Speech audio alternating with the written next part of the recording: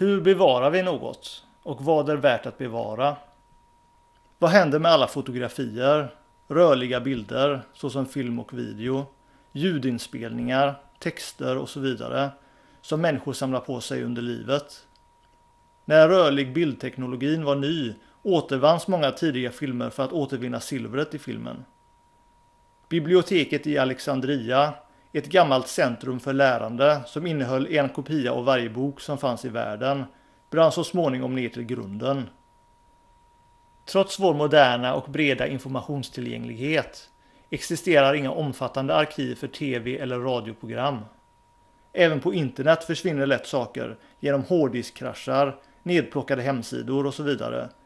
Internetarkiv lyckas fortfarande bara bevara en bråkdel av allt.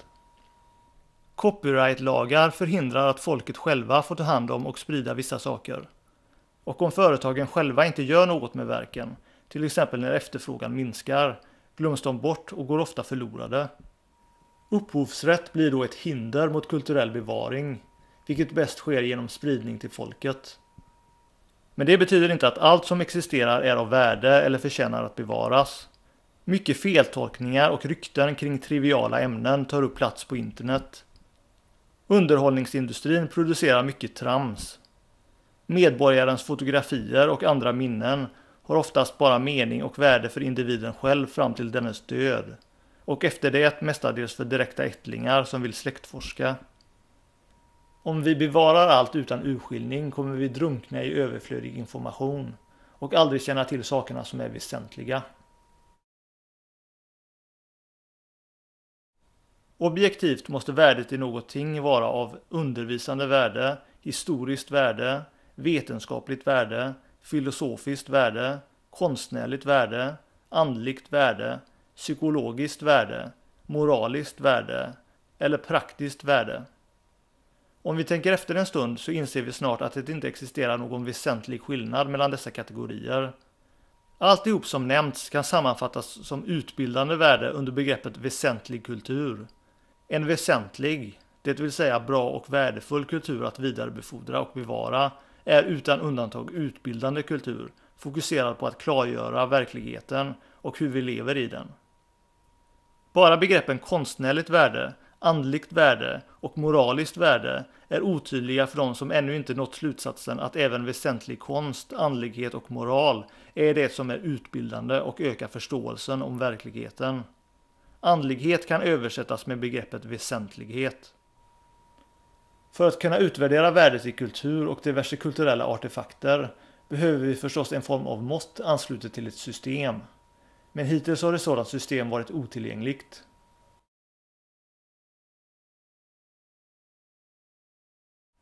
I digital form kan tidsdokument, såsom fotografier, rörlig bild, ljudkällor, text och så vidare, bevaras utan kvalitetsförlust vid användning eller kopiering. Det är den digitala fördelen. Den digitala nackdelen är att digital information kan slås ut och försvinna lättare och snabbare vid olyckshändelser och slarv. Detta kan motarbetas och förhindras om den digitala informationen får bred spridning. Men för att försäkra spridning måste den digitala informationen eller artefakten innehålla ett visst värde, även om detta värde råkar vara subjektivt eller bara popularitet. Ingen sprider något som är helt ointressant eller värdelöst. Idealet är dock att det med objektivt, konstruktivt och utbildande värde ska spridas mest.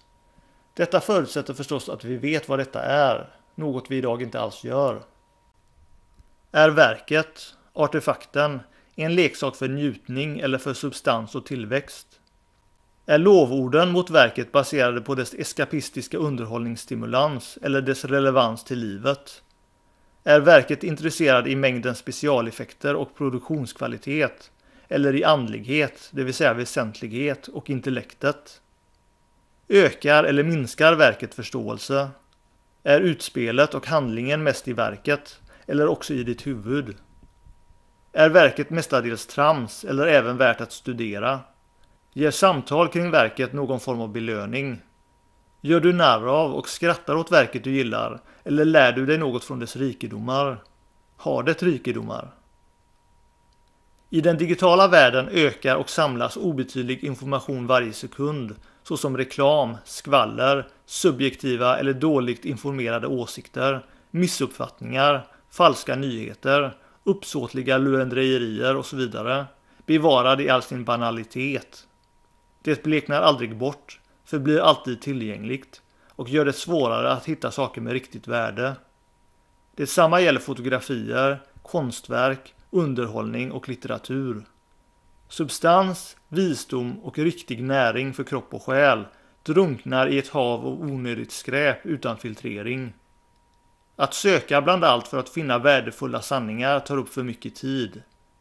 Resultatet blir att den kulturella, sociala, psykologiska och andliga utvecklingen i samhället saktar ner eller börjar gå i en ej önskvärd riktning. Vad vi behöver är inte bara digital och kulturell bevaring, men även urskiljning och filtrering. Vi behöver ett system för att kunna urskilja saker av relevans. Inte för att censurera och radera, men för att isolera och separera vetet från agnar. På så vis kan vi som vill få den nödvändigaste näringen utan att slösa tid på en mängd opraktiska eller värdelösa saker.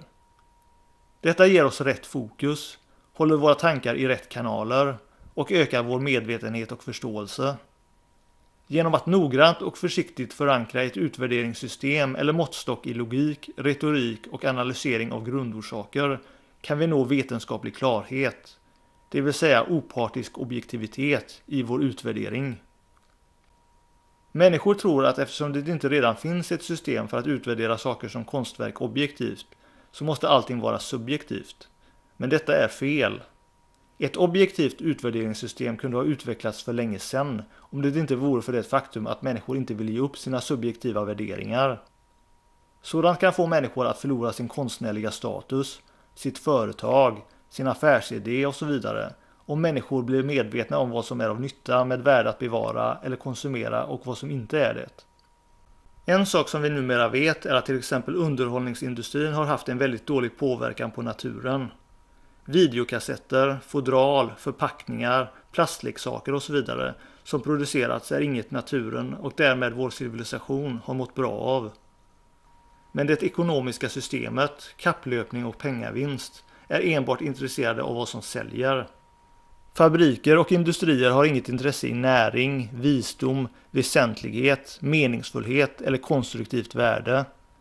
Resultatet var och är kulturell och psykologisk försämring, felutbildade konsumenter och okunniga kritiker. Idag börjar allt fler att vakna och den digitala nedladdningen av underhållning minskar naturförstörelsen. Men ännu saknas det ett riktigt, förnuftigt, logiskt, konstruktivt och opartiskt utvärderingssystem.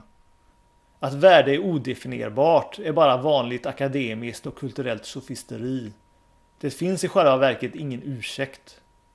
Folk är för lätthypnotiserade, konservativa, känslomässiga, latsinniga och rädda för utvärdering och kritik.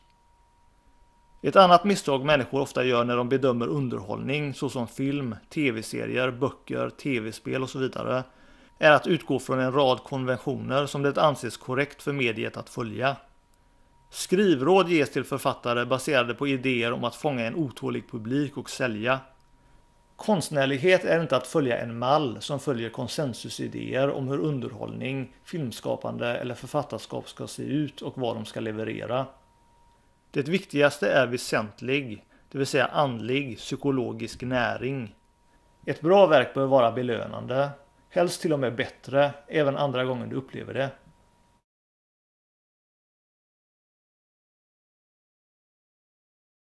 Mitt bevaringsprojekt är ett försök att skapa kontext till det tidsmaterial jag har samlat på mig i livet. Det är både ett historiskt eller lokalhistoriskt projekt från Göteborgs södra skärgård som samlar ihop historiska bilder. En personlig självbiografi som bland annat detaljerar uppkomsten av tidlös utbildning. Samt ett konstnärligt och underhållande verk som är bitvis gripande och uttrycker flera universella teman kring vår mänskliga omständighet.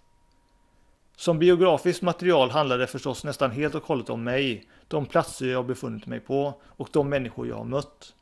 Men samtidigt handlar det inte om detta alls. Jag vet att jag själv, platserna och människorna inte är så viktiga, förutom att deras exempel kan tjäna till att klargöra sanningar och undervisa genom mer upplevelser av verkligheten. Människan som skriver om sig själv och sin tid är människan som skriver om alla människor och alla tider.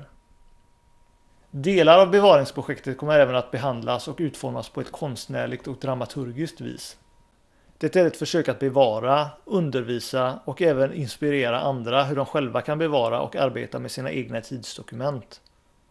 I följande klipp demonstreras nödvändigheten med kontext till tidsdokument. Eftersom jag kommer ärva gamla fotoalbum så bad jag min pappa att berätta lite om vad berättelsen eller personerna är på fotografierna.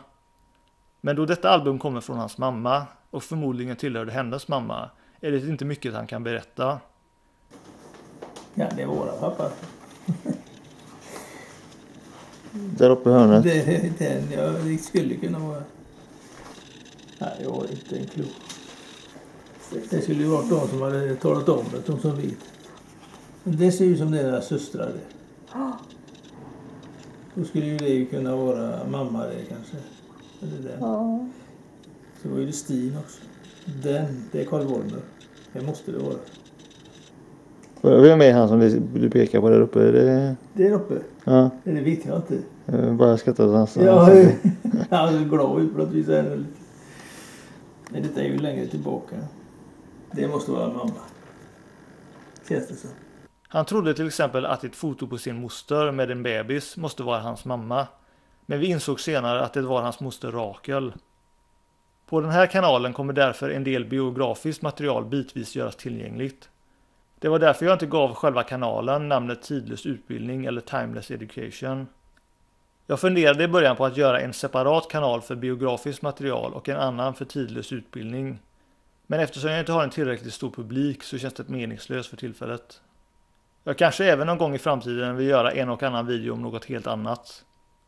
Men samtidigt är tidlös utbildning så universellt att det kan relatera till nästan allt på ett eller annat sätt.